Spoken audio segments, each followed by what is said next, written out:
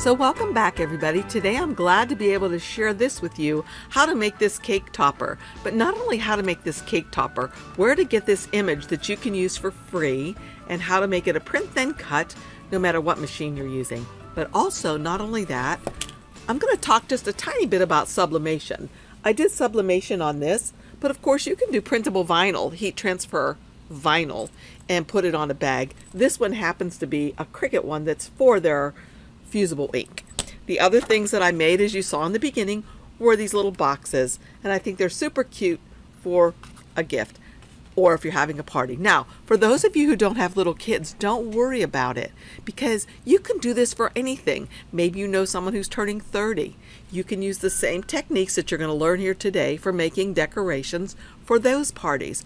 Or what if you know someone who's retiring, someone who's going to be 50? You know, so these don't just have to be for kids. I just happen to be using kid style images today because so many of you requested it on my Facebook group. So I so appreciate it, you guys. Thank you so much. I'm glad to hear that you wanted to see this. So let's get started. Okay, the first thing I thought I would do is show you where I got these really nice large images. You go to highclipart.com. highclipart.com. If you go, let's see if I open this in a new tab, it looks just like this. And then all I did was type in Paw Patrol and hit enter on my keyboard. And then I came in here and saw tons of these Paw Patrol images. Well, here's one of the ones that I may have decided to use, this one with a number 4 on it. So let's click on that to open it up.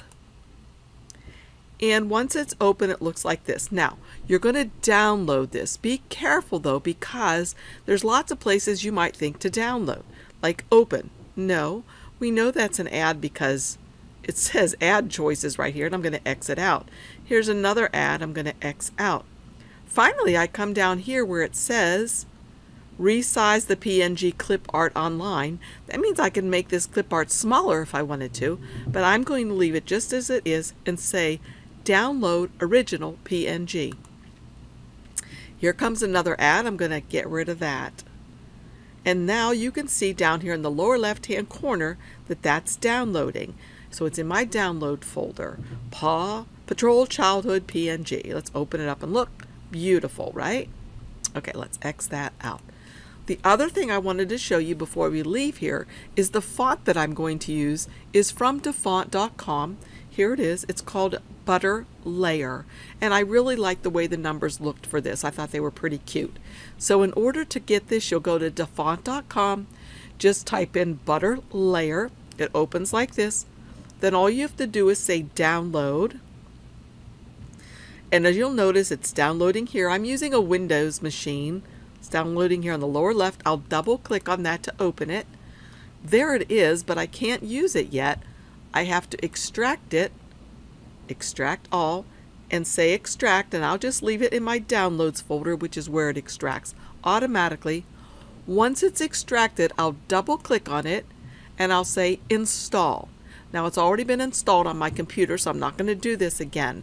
However, a very, very important thing to remember when you're installing fonts is it's not going to show up in your program unless you first close your program and then reopen it. Think of it like this. When you close your program and reopen it, it's allowing your program to reload any new things you've done to it. So you've added something, a font to it. So it needs to reload that. And in order to get it to load in there or be reloaded into your software, you have to close the software, then open it up again, and then you'll see Butter Layer. Okay, now let's go to Silhouette. Okay, here I am in Silhouette Studio. I am in the business edition, although I think you can do the same things I'm doing in the free version. But if you're using this for a Cricut machine, of course, you'll need the business edition, and I do have links for it down below. I appreciate it a lot when you guys use my links because it helps to keep Patty Ann's Place, Team Patty Ann's Place running. So let's go ahead and go to File and Open. And I'm going to find that one I just downloaded, so it must be this one right here. I'm not sure if I did the 2 or the 4. I've been playing with these. So I'm just going to go ahead and open it. And as you'll see, it comes in huge, which I always expected. All you have to do is click on it and then come up here to the top and lock the lock, because you want it to change, whoops, proportionately, so it doesn't just get real squishy and be really wide. You want the lock to proportionately resize it. And I'm going to change this to about a 7 inches, and I'll just hit enter. And now I wonder, where in the world did it go? Well, it's easy to find. Just because it's selected right now still, all you have to do is come up to this little button right here that says center to page, and center it to page, and it's going to appear just like that. So I'm going to make a duplicate of this. So I'm going to hold down my Alt key and make a duplicate, so I have one over there. The next thing I'm going to do is I'm going to take away that 2, because let's pretend I want to do a number, what did I do? A number 5, okay? So I'm going to go ahead and double click on this. Now you'll notice, because of the way this came in, it's already got the nodes showing up, so it's perfect just like this. What I'm going to do is I'm going to come over here and simplify some of these nodes to get rid of a few of them, and then I'm going to start getting rid of the number 2. So I'm going to scroll way in using this bug tool, and I'm going to double click again, and see this little node right here? I'm going to click on it to make it active, and once it's active I can delete it or act on it. Now this one became active, so I'm going to delete it, and I'm going to delete the next active one and the next. Now it's getting a little near to his hat. I could delete that one. Let's see what happens. That's okay. Mess up his hat a little bit, but I can fix that. So I'm going to come up here now and click on this one and start again up here. Delete. When they're active, I'm going to come over. This one's active now. I don't want to delete that one. So I'm going to click on this node or point. When I click on it, you'll notice it turns into a little white box. And as I said, that means it's the active node. I can act on it. I'm going to delete it. Delete.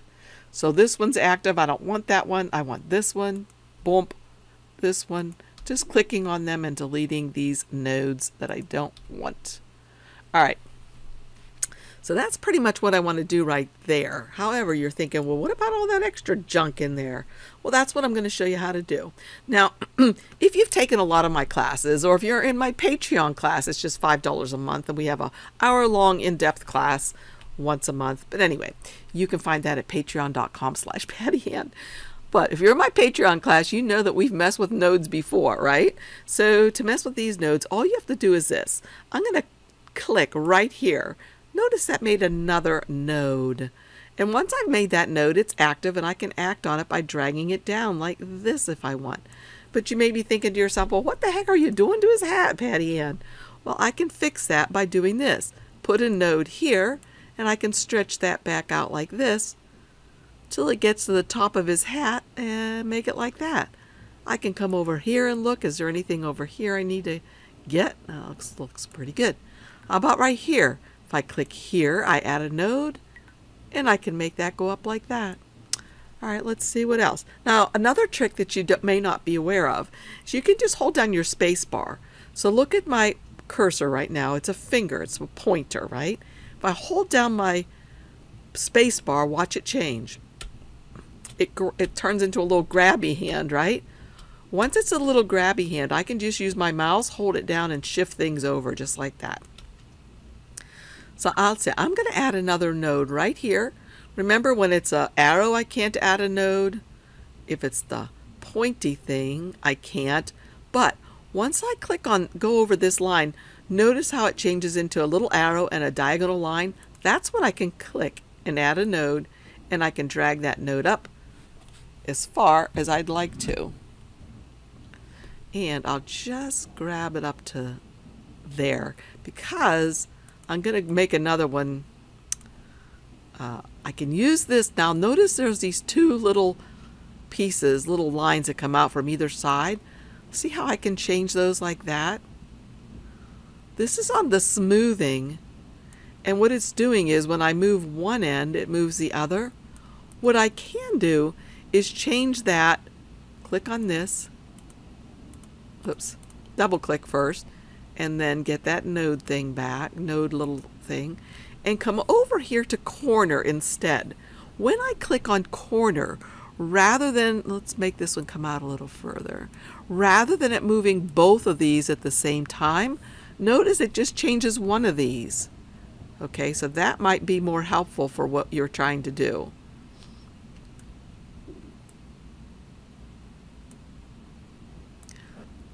So you can continue to mess with these nodes.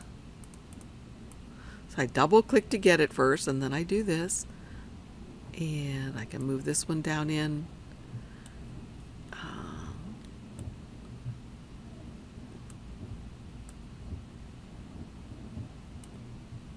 Just going to delete this one. I don't need it way out there. Okay, let's see. Look how this is scrolling in like this. I'm not crazy about that. So I'm going to go ahead and make another node right here and just bring that out a little bit. Kind of smooth it out. And this little node right here, it's kind of making a little point right there. Notice that? Let me see if I scroll in a little better. You can see that? What I can do is double click and I can actually just delete this node. Click on it to highlight it and delete it, and that smoothed it right out. Okay. Double click at the nodes. I'm going to pull this guy in just a little bit and bring this guy in a little bit.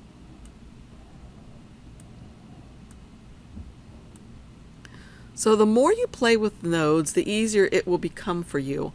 I'm not an expert on nodes by any means, but I do like to play with them. And, you know, even if you're not using this image for this, you might want to just go ahead and grab this free image and just practice doing nodes like this. Okay, I don't like what I'm doing there, so I can change that like that. And then bring this down a little bit more. Whoops, double click. Bring that out just a hair bit. Bring this in. And this. Okay, like that. And again, I can add a node here if I want you to make this a little bit more rounded up here like I think it should be. And I'm going to add a node right here. And let's see. I clicked on make curve, which I shouldn't have done because that made a funny curve right there. Let's go back. Let me show you what I did. Well, what I'm going to do now is I'm just going to double click to get a node or a point, whatever you prefer calling it, and just come down here. And again, use these little things like this to push it where I want it to be. So I'm just adding a node and then dragging it down to where, basically where I want it to be. So I can double click on this now, add a node here and push this out a little bit if I think I need to. Maybe I'd like this to be a little bit more rounded, but okay. Let's scroll out a little bit, see how we're doing. Okay, I've really messed up his hat and his ear, but that's not going to be a problem because watch, we're just going to continue on with what we're doing, adding a node and bringing this down here.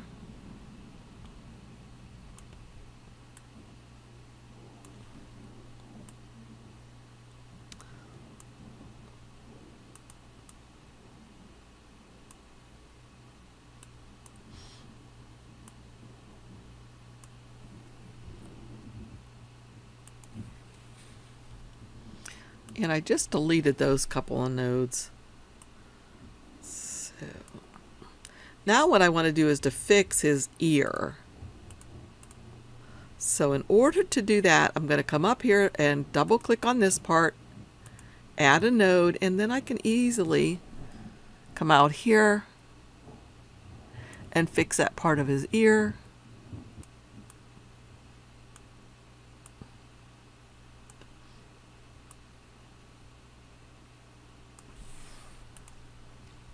And then come up here and add a node, and let's see, is there more up here I need to get? Yes, but first let's fix that part, add a node here, and come out around his hat a little bit. Like that. And add a node here. Let's see, go like there. Like I said, I am not the, like the queen of nodes, as I said. So if you're sitting back there and you are the queen or king of nodes and you're wondering why I'm doing this like this, I'm doing the best that I can right now because the more you do, the better you get. So this is what I can do right now. And I'm actually pretty happy with what I can do right now, because I'm able to finish the projects and make them look good in my opinion. And I'm pretty happy with what I do. So hopefully you're happy with what you do as well. So I can do that there, and then add another node here and bring that down a little bit. Add a node here and bring this in. Maybe bring that back out. Okay, I brought that out too far. So let's scroll in so we can see more easily. So I can bring this in and bring this in and bring this in like that and like that. Okay. I could, if I really want to be picky, add a node here and bring this down like that. All right. So let's scroll back out a little bit and check out what we got going on with this hat here. I'm going to add a node here so I can pull this out and we can see how is this hat coming along. Pretty well. So there it is there. Like that. Okay, that looks pretty good. There's a line over here. If I want to, I could double click on this line and just move it in a little bit. Shouldn't matter. So I think I'm pretty much done. Let's scroll out and look. Okay, notice these crazy little lines in here that I don't want to have in there, although they're probably not going to show up. Let's go see if we said print, file, and print. Oopsie. See, they don't even show up, right? Let's scroll in and I'll show you. But if they bother you and you want to get rid of them, the way that you could get rid of these easily is using your knife tool. And let me show you that. So I get the knife tool, which is right here, and I'm going to have it on outline and poly, and I'm going to uncheck auto apply. So I'm just going to go through here and click around here so that I can get rid of that, and I will apply it now. And I'll come get the knife tool again. The same things are checked. Click here and apply. And then I can simply just delete that thing right out of there. These other lines that you're seeing are the grid that's behind. So, let me see. Okay, let's scroll back out. And as I said, now I'm going to show you how to add a number 5 to this. So here's the number 2, what it looked like. And as I said, I like to use the text butter layer. So I'm going to type in come over here to the type tool and type in a 5. Click off and then click back on to select it, and then come over here to the layer style panel. And I've already recently used butter layer, so it's right here. So I'll click on butter layer. Now, since these are about the same size, well, actually they're exactly the same size, I might as well make my size of my 5 the same. So I'm going to make it the same size as the inside of the 2. So it's about like that, I'd say. So I'd put it over here, and I guess that would look pretty good. Maybe it's a little too big. There we go. All right. So the first thing I'm going to do is the inside of the 2, as you'll notice, is a variegated color. So we can do that easily by coming over here to the paint palette on this side and come to the gradient fill, the middle one. And gradient fill that I kind of liked that I used was this one right here, but I did adjust it a little bit by coming to advanced options. And what I did was I added another thing right there. And this one now I made a little bit darker blue. And I left that one, let's see, that not green. I wanted it a bluish color. There we go. And this one I can move over like that. And they do have a little bit of a whiteness in the middle of theirs, but I'm happy with the way this looks. If I wanted a white there in the middle, I could click right here and make that one white like that. And then if I wanted it to be just like theirs,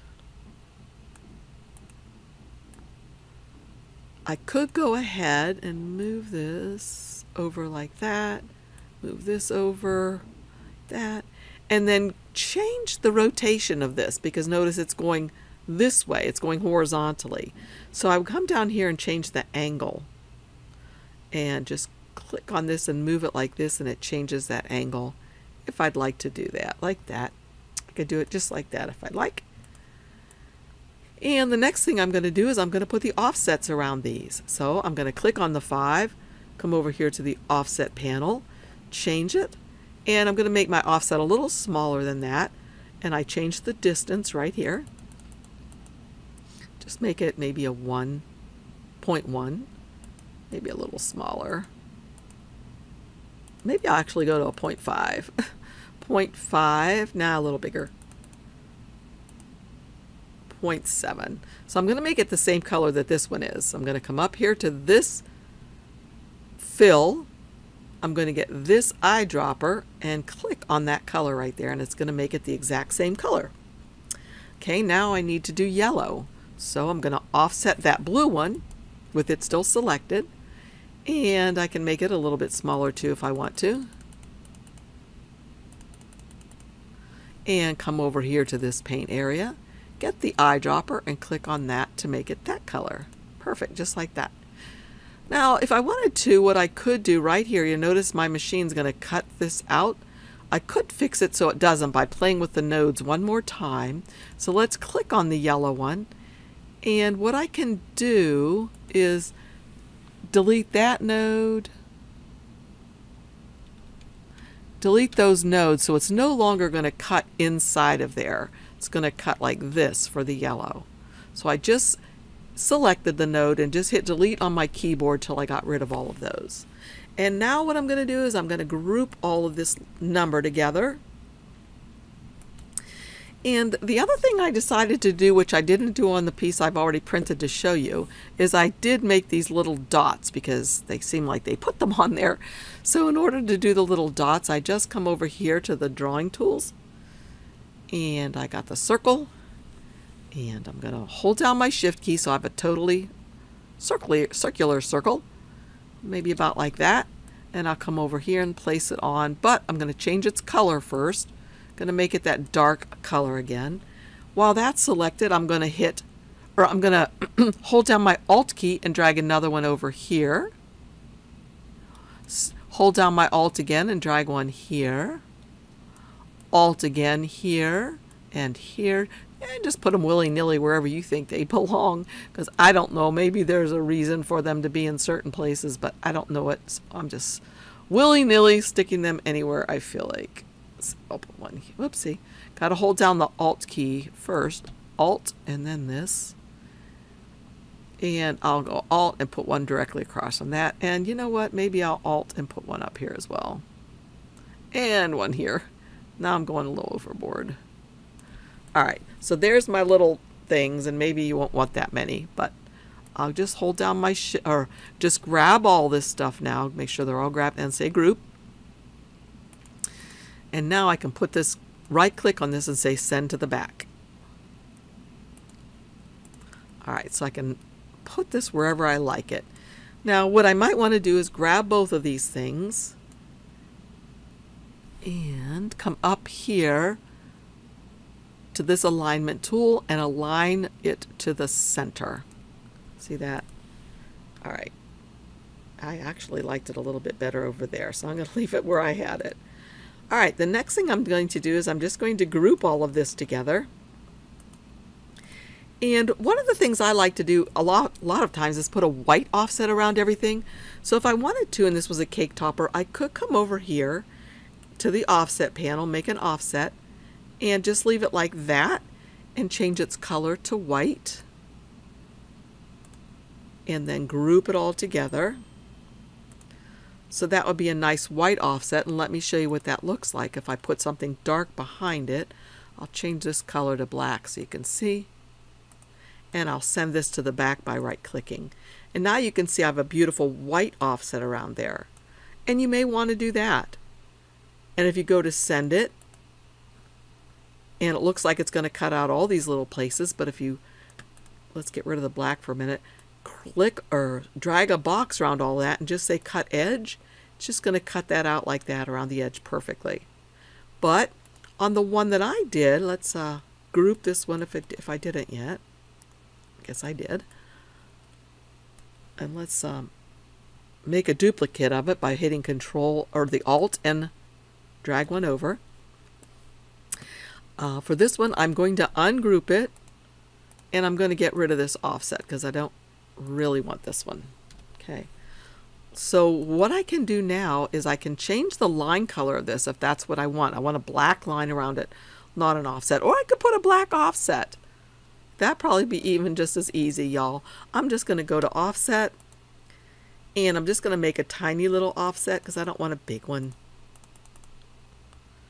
Okay, maybe about like that. So I can change that offset's color to black, and it would look like that. Okay, so I can do it just like that. And now what I'm going to also do is click on that offset, hold down my Alt key and drag it off, drag one off. Because I'm going to use this as my backing piece now, but I'm not going to make it black. So what I'm going to do now is click on this to select it, say Object, release the compound path. That put little boxes around all of that, which you really can't see, but they're there. And I'm going to right click and say Weld. So now this is just one piece. As I said, I don't want it to be black. I'm going to change its color to white because there's no reason to use all of my black ink to make a black thing like that. If I wanted it to be black, I could cut it out of black cardstock. Okay, so now I'm going to scroll out and let's get rid of this. And I might as well get rid of my duplicate and this. So what I'm going to do now is I'm going to center these back together, make sure I didn't move them. Okay. Okay, you'll notice that's going up a little bit like that, and I don't want that to happen. So I'm going to take this guy and this guy. Okay, so what I'm going to do with this guy right here is notice the bounding box, that's what I'll call it. When I click on it, is out further than it is on this one, and that's what's messing this up. So what I'm going to do with this one is just come up here, go to Object, Convert to Path, and notice that put the box right around the top of the 5 just like it is with this one. Then I can take these two back together and simply center them like that. And then I'm going to group them. Okay, so now what I'm going to do is I'm going to put on my registration marks because this is going to be a print then cut. So to put on the registration marks, I come up here to the page setup panel. The third button over is for the registration marks. Right now they're off. I'll make them on. Okay, now what I'm going to do is take both of these things, grab them both, and twirl them. So I'm going to hold down my Shift key and turn them to the side like this. What I'm wanting to do is to know, are they both going to fit on there? Because I want to do them both at the same time. So in order to know exactly where my lines are here, I can come to the first icon in the page setup and turn on my cut border and make sure that nothing is going outside of the cut border. So this is really close. So what I'm going to do is I'm just going to grab both of these because I want them both the same exactly. I'm going to resize them down just a hair. Okay, so now this one's going to fit perfectly and this one's going to fit perfectly. Now it looks like they're overlapping a little bit here. So what I could do if I want to is go ahead and flip this one this way. See if that makes a difference. Because I can twirl this one around a little bit to make it fit within those cut borders. Okay, so it looks like that all fits within the cut border. It doesn't go outside of these little hash marks or these little marks here so that my machine can read it easily. So now what I'm going to do is I'm going to go print this. So I'll go File, Print. Notice that this isn't printing because I didn't make my lines have any weight to it. It's still at 0. But my machine will see that when it's time to cut it. So I'll say Print, and I'll change this Preferences. I'm using an Epson Workforce 7720. I used to use a HP that worked beautifully also, but that's upstairs now. I'm going to change this to high settings or even higher yet. Best quality I can get. Say okay, okay, and print. And I'm going to go ahead and print this, and I'll be right back. Okay, here's the one I just printed, and I tested it, of course, before I took it off my mat to make sure it printed well, or cut well, I'm sorry. But I printed it and I cut it. Okay, so, and remember I said I was going to show you the difference between this one and the other one that I had done earlier. So this one, as you can maybe see, let's see, put a color behind here, white. Maybe you can see that this cut through here. Let me get a tool to show you. This cut right through here, right? All these little spots that were open. Okay. This one also cut through there, all the little spots that were open. The difference is, on the one I just showed you, I had you use the, when we went to Object, Release Compound Path, which put boxes around everything, and then we right-clicked and said Weld, which made it all into one piece, so there's no longer these little holes. So these are just two different optional ways that you can do this. So this way, of course, when I glue this together, hopefully you can see that there's some little white that's going to show through these holes that were cut, whereas on this one, it's actually still little holes. So it just depends on the way you like it, whether you do the Object, Release Compound Path, and Object, right-click and Weld. So the only thing left to tell you about this is all you do is glue these two pieces together. Notice I put my popsicle stick on the outside. If I had been thinking more clearly, I would have put my popsicle stick, pretend this is one, on the inside like that, and glued it together like that. And been done just like that. The other thing I did to this one, and you probably can't tell, but in real person you can tell easily and they're beautiful, is I used some of this glossy accents on their eyes, which makes them kind of glow and really come alive and look lively. So that's it for the cake topper. Let's move on quickly to the other two things. Okay, for this French fry shaped little box, and the one that's pink as well, I just opened it up after I found it on that same website, downloaded it, and opened it up into my Silhouette Studio, and I resized it down so it was going to fit as a print then cut on my portrait. So that's all I did for this one. Now, of course, what I could have done as well is go ahead and rotate this back first, and maybe even put a name in here or a birthday number. Maybe this is, again, the 5th birthday, or maybe it's the 40th birthday, right? Maybe this person really liked these guys. We could change it to 40th. I could change its color to white if I'd like, and just have that as the part of the print and cut. And maybe the little girl's name, or the woman's name, is Jean. And it'd probably be best if you do it all in caps so it'll fit on there nicely. Okay, so then all I would do is resize this down.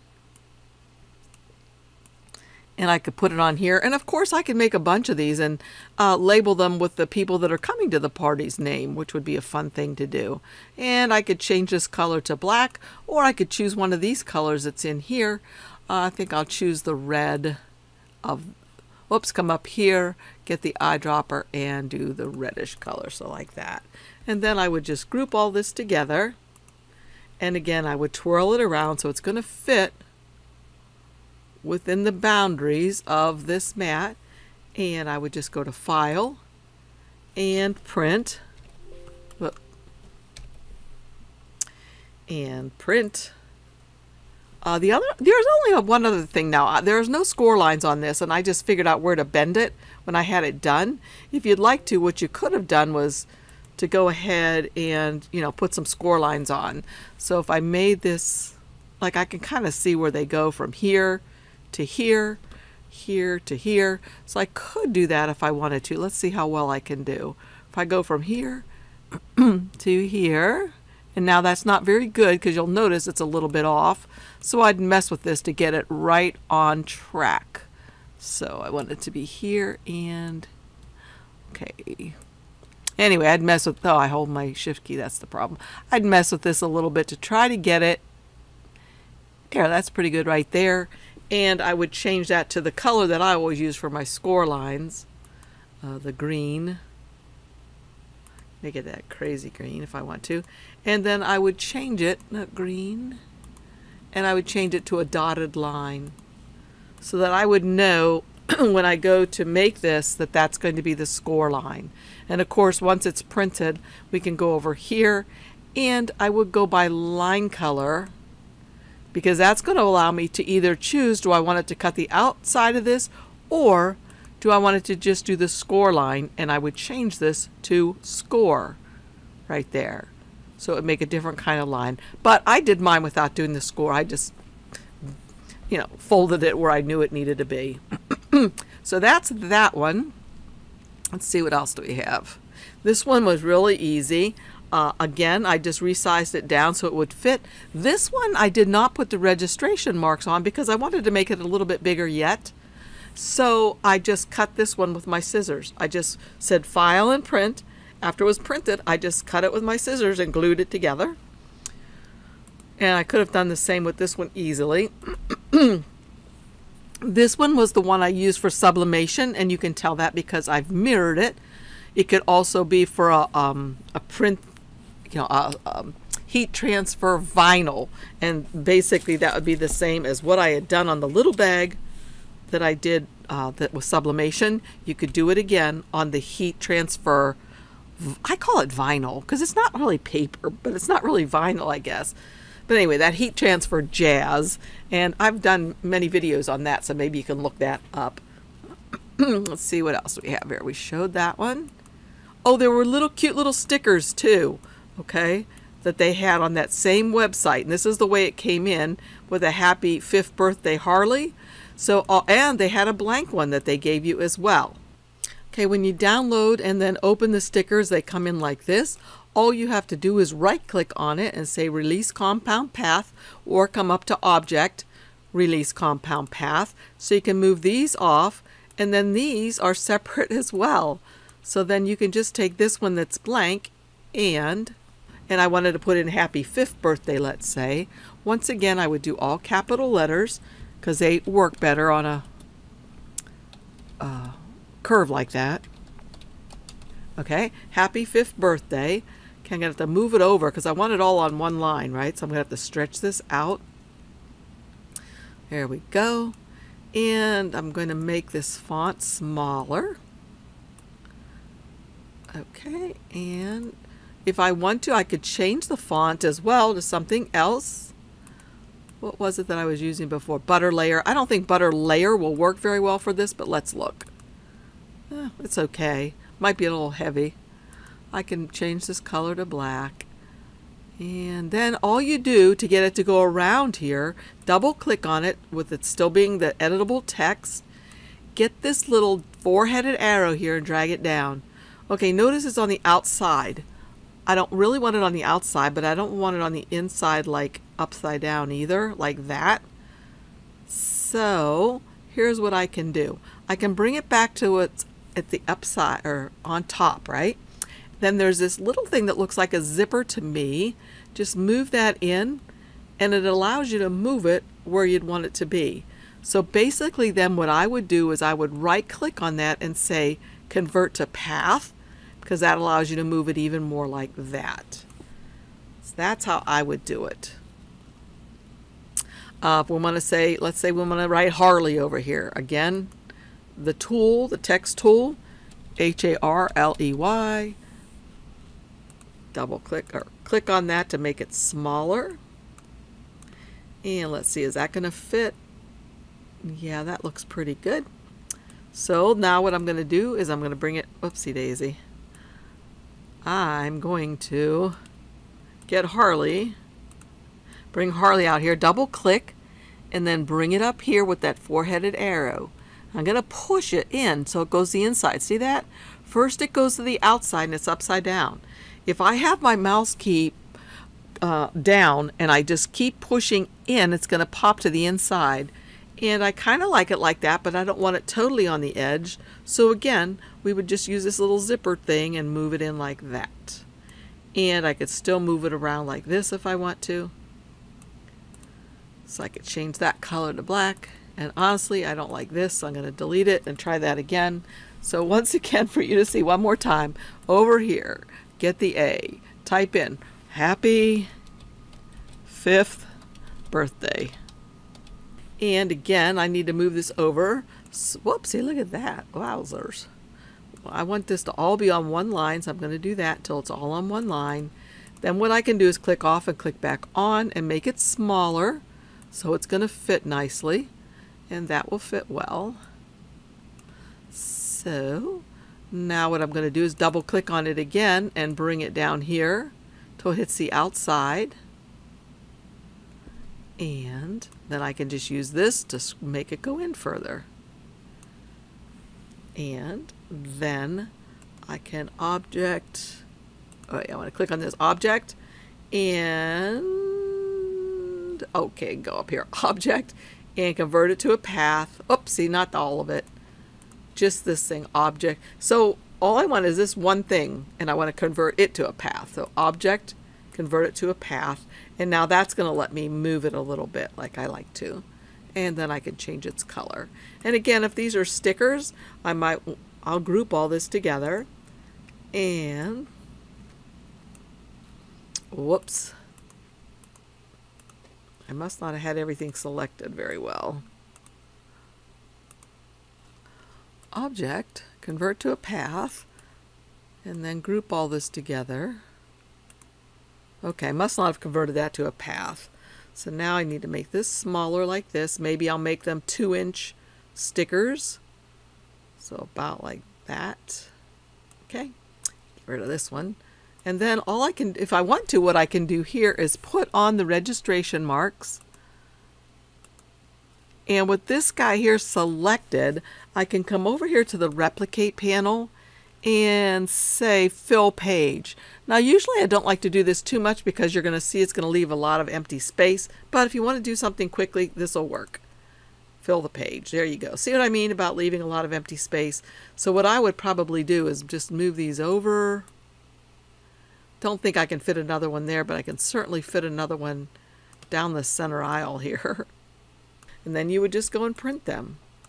So you'd go print them and then you go to send them. You don't want all of that to cut, so you'd grab all this and just say cut edge. And then what you would do is rather than cardstock, you would look to see if there was one for stickers. Sticker paper glow in the dark, sticker paper glitter, sticker paper clear, sticker paper white. So you have all those options. Okay, that's the stickers, and I think that might be it. Okay, I think I've shown you everything I said I was going to show you when I set out. I hope that you'll like this video. Remember now, if you're doing the sublimation and you want more information about that, let me know in the comments down below. What I did was I just followed the directions from Cricut. I went onto their website and they talk about the specific bags that I used here, and they told you exactly, the cosmetic bags, how long and at what temperature to press it. So I guess that's it. If you enjoyed my videos, please give me a thumbs up and subscribe and share this. I really appreciate it when you share it. And if you give me thumbs up, that helps more people be able to see this on YouTube. So again, thanks so much for joining me, and I'll see you guys again soon. Bye. Oh, the winner. I almost forgot to tell you the winner of our contest. Hang on a second.